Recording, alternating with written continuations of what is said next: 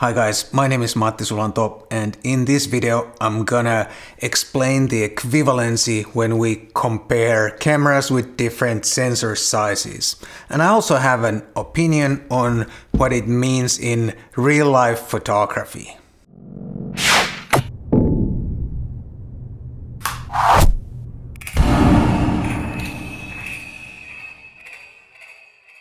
I'm fully aware that there are already quite a few videos of this here on YouTube, but this topic or this matter still confuses many people, and it also causes some quite heated discussions every once in a while. So I figured, why not make another video of this topic and share my opinion on this one too.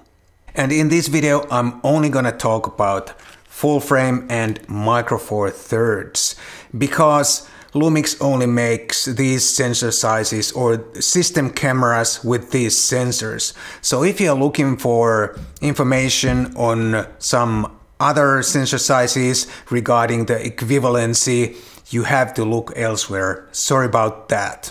And please remember to sign up for my monthly newsletter. There's a link in the description, but you can also go to my website to do that. Thank you.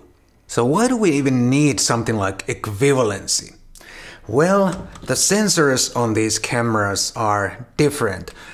The full frame sensor area is almost 4 times as big as the micro four thirds sensor area.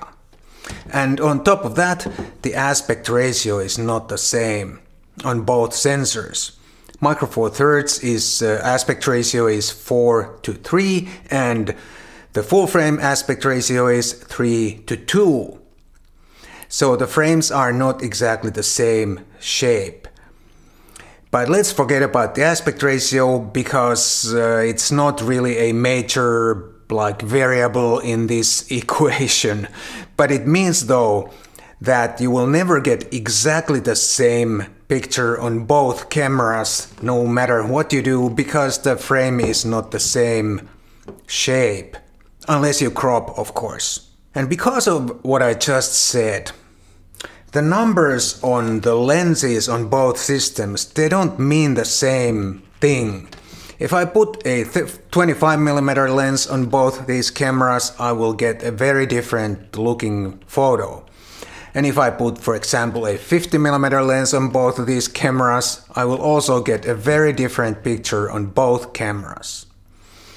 And even the f-stop numbers don't mean the same thing. In most cases, if I use the same f-stop number on both cameras, I will get very different looking results.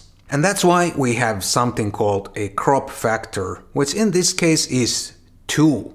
But even so, it's not a very simple matter, this equivalency. There seems to be 2 popular ways to calculate or explain, or whatever you want to call this science, the equivalency.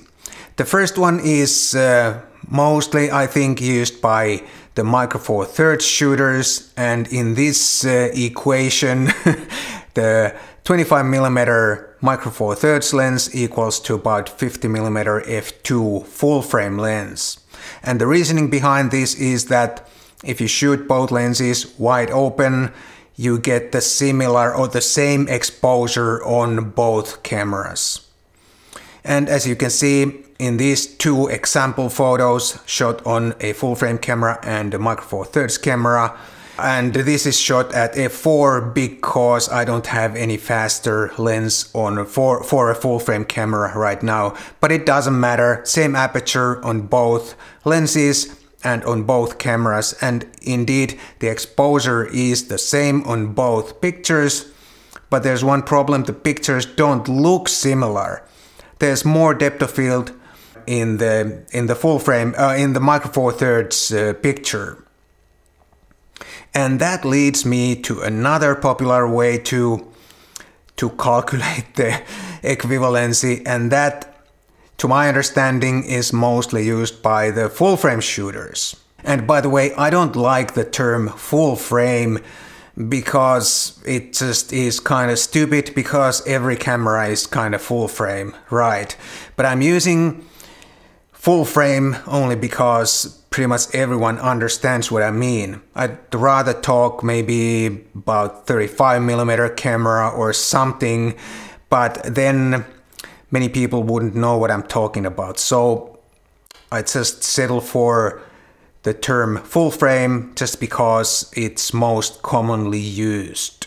Anyway, in this calculation, a 25mm f2 micro four thirds lens equals to about 50mm f4 full frame lens, because those two lenses used wide open would give similar results. The picture would look similar on both cameras or on both lenses. As we can see in these two samples, micro four thirds, 25mm micro four thirds lens shot at f2 and a 50mm full frame lens shot at f4. The pictures indeed look very similar. However, the exposure is not the same. On a full frame camera, I had to crank up the ISO to compensate for the smaller aperture. However, the big sensor performs better at high ISO, and therefore the pictures still look similar. And to me, to be honest, this latter way to explain the equivalency is more like a real or better way to explain it, because I think the end result counts. We are making photographs after all. And I don't think the exposure values means anything if I don't get the results that I expect.